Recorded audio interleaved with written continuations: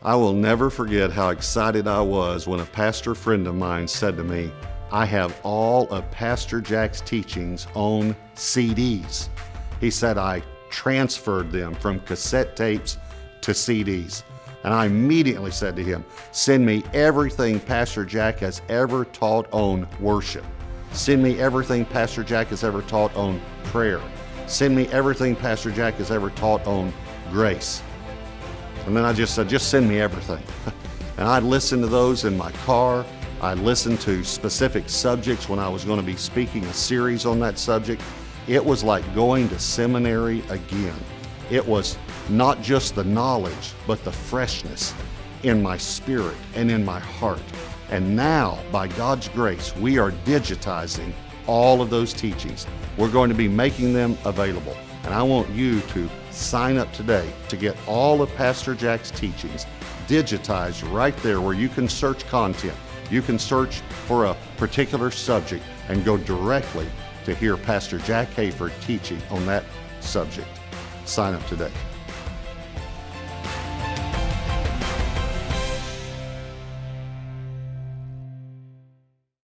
Well, many years ago, a young baby was stricken with a life-threatening illness.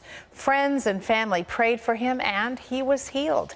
Even doctors said there was no explanation except the grace of God snatched him back from the brink of death. That child's name was Jack Hayford, and it wasn't the last time he saw firsthand the miracle-working power of God. Jack Hayford has been in ministry for more than 50 years. He's best known for founding the Church on the Way in Van Nuys, California, where he served as senior pastor for more than 3 decades. In 1997, Jack founded the King's University, formerly the King's College and Seminary, in Los Angeles, where he still serves as chancellor. As an author, Jack has written over 40 books. Penetrating the Darkness is his first book on spiritual warfare. Jack Hayford is here with us now, and it is always a pleasure to have you visit with us. Always a pleasure to be here, Terry. You've written, along with your daughter, Rebecca, who's also a prolific writer, it runs in your family, Penetrating the Darkness, a book about really spiritual warfare. At this point in time in history, Jack, why is this so important? Well, I think the nature of the whole atmosphere of our society is not just affected by human failure, but the place that is given through human blindness and the sheer and raw cruelty and brutality of the adversary, knowing that he's coming down to, you know, the showdown finally is coming, and I think the adversary is not at all ignorant of this, and the concentration of increase of battle. If you consider that the Apostle Paul said that in first century says we're wrestling with principalities and powers, that wrestling match only increases in intensity. And I think there's a great deal, Terry, that people fail to discern. It's not a matter of superstitiously saying everything that happens is the devil, but there's a good deal more than often people identify that is that, and in fact, even things sometimes God gets blamed for. Yes, exactly. Well, you say the adversary is very aware of it, but we often are not. You say that Christians sometimes pray in the same way we would rub a rabbit's foot for good luck. What do you mean by that? Well, I just mean that there's a good deal of prayer that is superstition, but I don't think it's very often Christians. I think there are many people who do know the Lord and are very immature in their prayer life for want of teaching and want of churches where there's a vibrant prayer ministry. And so there's some of that. But I think sloganeering God, he has a great heart, and he knows when our hearts really, truly do have need. But when we bandy around words that we suppose that this will cure a problem by knowing, for example, as deeply as I believe in the importance of making a confession of faith in the Word of God when you receive a promise, I think sometimes people even treat the concept of faith, well, I've said the magical verses that go with this problem. Surely God will jump to. Yes, and those things I would parallel to rabbit's foot rubbing, although quoting a scripture may be a rung up on rabbit's feet.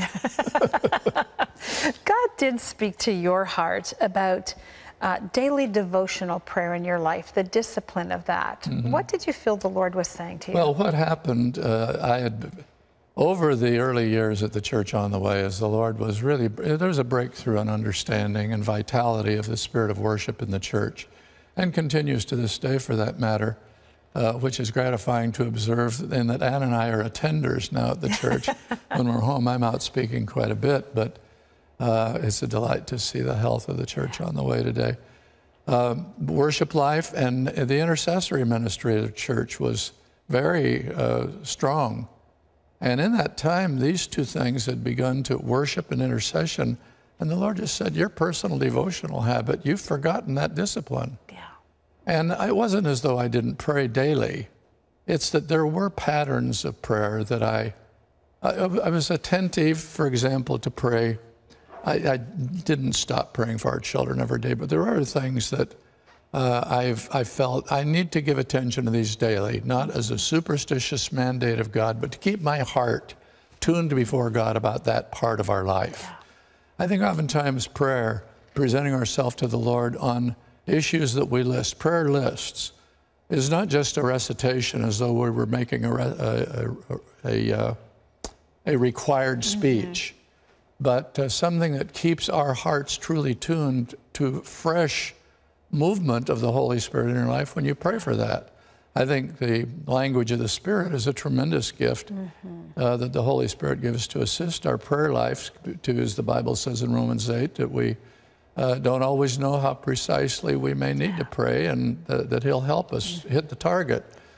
And that's important, of invoking the presence and power of God. Not that He couldn't do it anyway, but the Lord wants our partnership. Yeah. And what He's doing in this world. Yeah, yeah, He really does.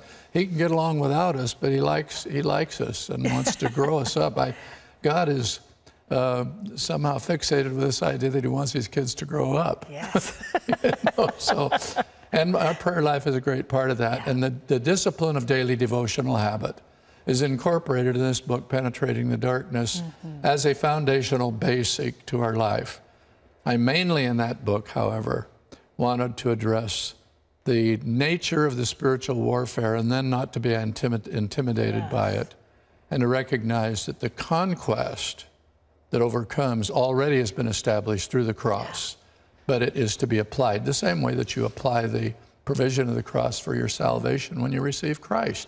Appropriating what is provided is an action, and in prayer, we apply the triumph of Calvary to circumstances where there are, in fact, ferocious works of darkness, especially. And understanding the ground that we stand on because of what Christ did. We can't hardly understand the battle or how to function in it if we don't know that. These are basics. They really are. And when you say to understand the place that we have, is so important to taking a stance where you have peace and confidence that the power of prayer is generated by the Spirit and established through the cross and the promise of God.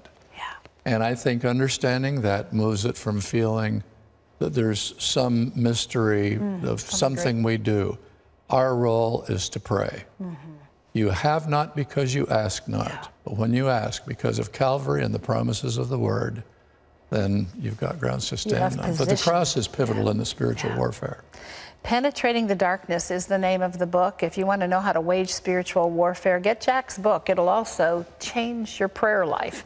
It's available nationwide where books are sold. Thank you for being here. Thank you, Always Terry. great to have you.